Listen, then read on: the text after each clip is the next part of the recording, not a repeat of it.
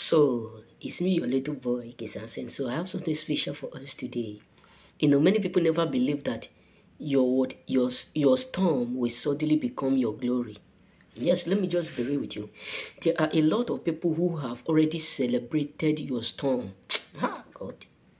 That is why the Bible says, when men sleep, the enemy so dies. Let me tell you, in other dimension, when men are going through difficult time, other men celebrate their downfall. People are secretly celebrating your hard time. People are secretly celebrating your difficulties. Many people who are around you right now, there are many people who have celebrated your pain.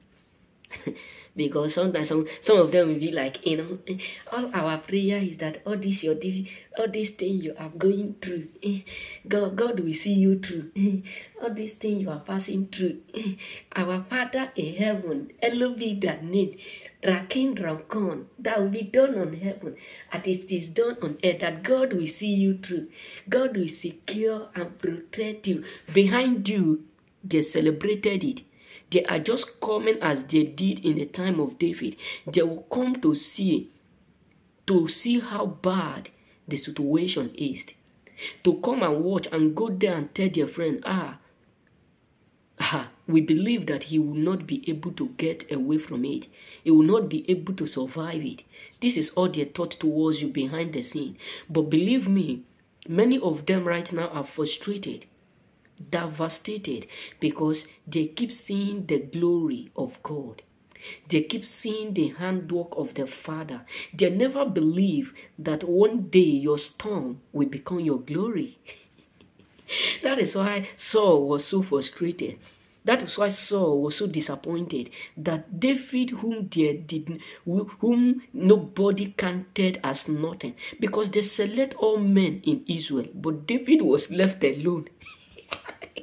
Let's be real. They select all men in Israel.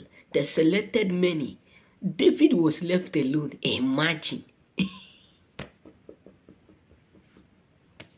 This is how a lot of people will select either your family. People will just say, this one will become successful, as if they are God, or they know the intervention. This one will become great. Let's leave this one. This one can't succeed. It can't make it. So many people are sure how suddenly your storm become your glory.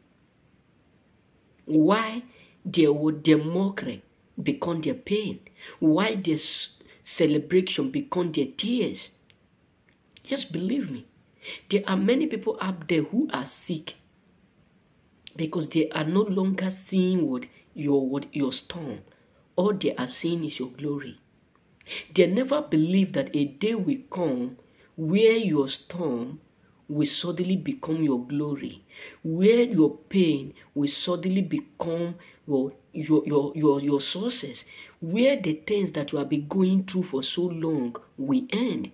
Many people never believe that after all that you've gone through, that you will still celebrate. Many people out there never believe that a day will suddenly come where everything you have been doing, that many things that you have been passing through, your difficult time, all will end one day. Yes, believe me. A lot of people never believe that it will happen the way it's happening right now. They never believe that God who do it for others will still do it for you. They never believe that God is still with you, and when God is with you, no man up there can be against you. This is what many people are unable to understand. That the same God who do it for Esther, that the same God is still existing and is still working signs and wonders. So all their thought is that what break them will do it, will break you. What stop them will stop you. That is why I always said many people are blind, but they will act as if they are seeing. That is why they are now annoyed. Anytime they see you, they become so annoyed, so frustrated, because they have nothing to celebrate again. They have nothing to jubilate again. They have nothing to rejoice. Because everything that they have been using to rejoice, to celebrate, have ended up turning against them. Many of them never believe that a day will come where you will start to celebrate, where you start to do or jubilate. A day will come where you start to tell them your glory, no more your story. A day will come where you will start to tell them your glory, no more your storm. Many of them never believe that God's hand will turn your storm into your glory.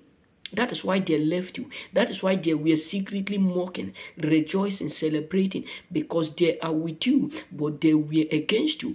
Many people are with you, but they are not with you. They are just there to do or to see your pain. They are just there to laugh and mock you. But today, believe me, what they have been using to mock you, people are now using it to mock them. That is why many of them are sad. Because the table have finally turned against them. Everything that they have been using to mock you is what they are seeing around yourself. That is why they are frustrated, because they are tired of seeing your glory right now. Because no more storm around you. Remain blessed.